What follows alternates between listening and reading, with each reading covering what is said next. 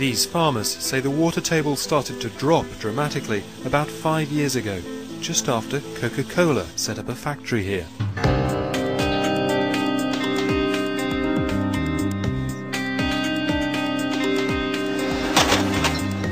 The company is pumping water out of aquifers, natural underground reservoirs, to make soft drinks and bottled water. But aquifers can extend for miles underground, and angry farmers claim that Coke is literally sucking the water from beneath their feet. Through mining the groundwater in your piece of land, you can drain 10 square miles, 20 square miles dry, because the aquifer is connected, even though the land above might be divided by property rights. Unfortunately, Coke has situated its plant in areas which are already water stressed.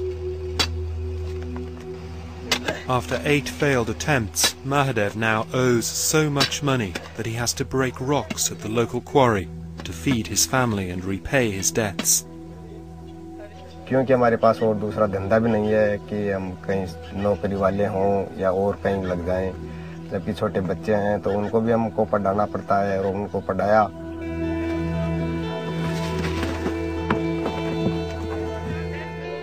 हमको Coca Cola की हमें कोई जरूरत नहीं है, ठीक है धंधा है उनका भी धंधा करो, लेकिन ये हमारे काश्तकारों के लिए उचित नहीं है। हम जो भी हमारे नज़दीक भाई हैं सब मिलजुल करके और सब यही सोचते हैं और बातचीत भी करते हैं आपस में कि ये अपने पास में ये कोका कोला का प्लांट है ना, ये गलत हो गया, क्योंकि ये अपना पानी सारा का सारा इधर खींच रहा है।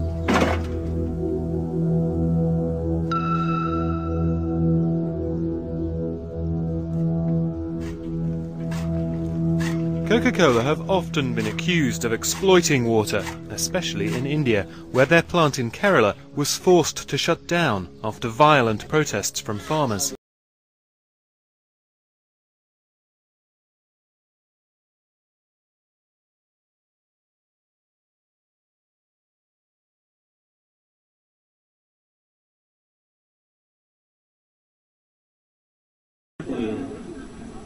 तो सबसे बड़ी समस्या है इस कोका कोला को हटाने की।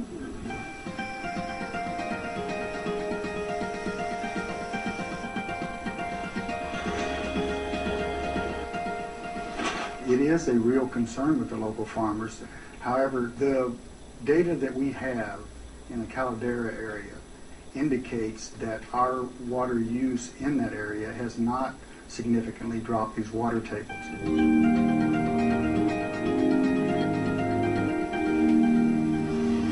The official government figures don't support Coke's optimism.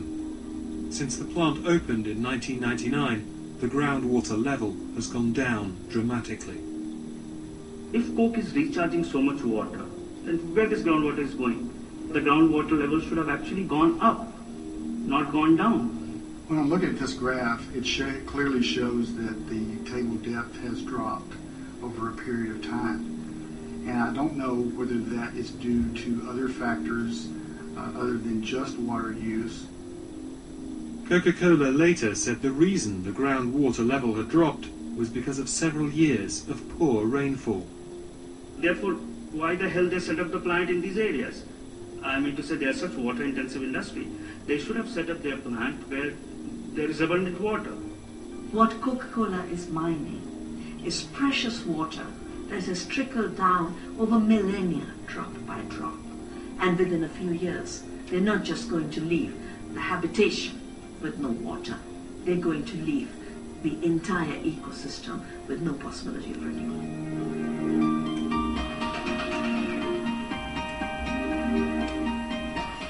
The hardships Indian farmers endure can seem very remote to those of us living in the water-rich British Isles.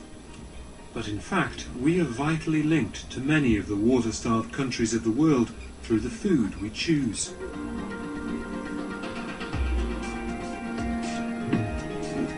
We in Britain are already actually part of the problem, because we expect to have all of these fresh vegetables in our supermarkets all the way through the year.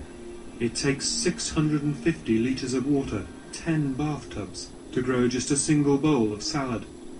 And so what we're doing is exporting a water problem to those countries. We're exporting conflicts about water, right? We're exporting possible droughts.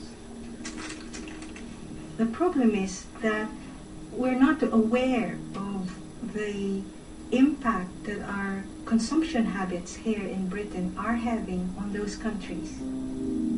Most of our salads now come from the desperately drought-stricken south of Spain, where rainfall last year was the lowest since records began.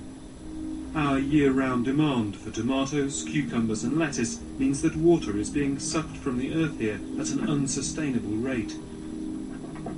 The area under plastic sheeting is now so large that it can be seen from space.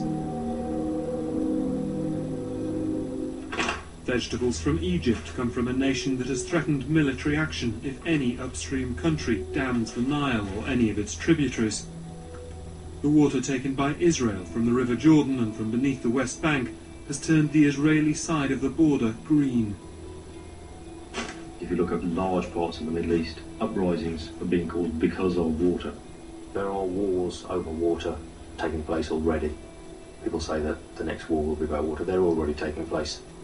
Between 10 and 15 wars over the last 100 years has been related to water. That will obviously increase in the future. I mean, if you have one country full of water and the neighboring country has nothing, where do you think they will look for water? And if you don't want to share it with them, they will come and get it.